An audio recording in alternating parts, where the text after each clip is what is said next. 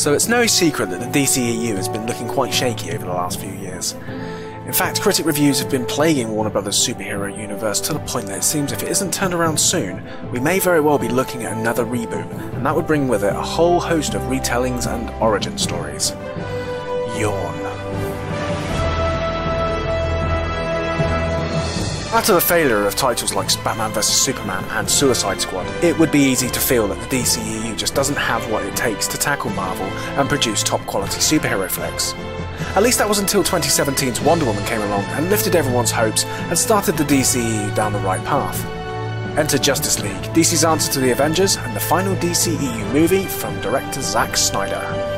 Justice League is a story about hope, friendship, and apparently Wonder Woman's ass. No, really, the cameraman seems to just try and stalk the poor woman. Anyways, a lot is riding on the success of Justice League. So is it any good? Yeah. But oh boy does it have some problems. Anyone who's seen any of the trailers will already know that the CGI in this movie is pretty terrible. And I mean really bad. Everything from the ropey environments to Cyborg's armour all look kinda low budget, and the biggest hoop for me was the CGI covering Henry Cavill's moustache, leaving him looking like he's had a series of botched plastic surgeries. The problem with this much green screen work is that in a few years it's going to look even worse, and the movie will age terribly. In addition to the CGI, I felt the story was a bit flat, and it had all sorts of continuity issues with the previous Snyderverse movies. Also, the villain Steppenwolf was so boring and one-dimensional that once he was off camera you literally forgot he even existed. All sounds a bit rubbish, right? Well, that's where I would disagree. You see, about halfway through the movie, predictably, Superman returns. And this is when you see the League in all its glory. The chemistry between the characters is fantastic, and at times I felt like I was watching an episode of Justice League Unlimited, the cartoon series. With all the actors playing their characters brilliantly, I was sold on them, and the gags and quips were very funny. The fights were epic, and I really want to see more of this team in action. As with the previous films that they've both been in, I thought both Ben Affleck and Gal Gadot, in their respective roles, were absolutely brilliant. Especially some of the scenes where Wonder Woman was almost like motherly to the younger League members. It almost felt like she was the glue that sort of bound them together. And this was a different Batman as well. He wasn't so angry, he was much more, you know, in search of redemption, because he kind of felt bad for Superman having died. Ezra Miller's Flash was great. Jason Momoa's Aquaman was more aqua bro and could have done with more character than being reduced to muttering blaxploitation lines like "my man" or "I dig it." Strangely, I still really enjoyed his presence in the movie. I have to say though, I got the most fantastic surprise when it came to Cyborg. Actor Ray Fisher was fantastic in the role, and seeing as after seeing the ropey CGI in the trailers I was ready to write him off, it was a welcome surprise to see how integral he was to the movie's plot, and also how well Victor Stone was portrayed here.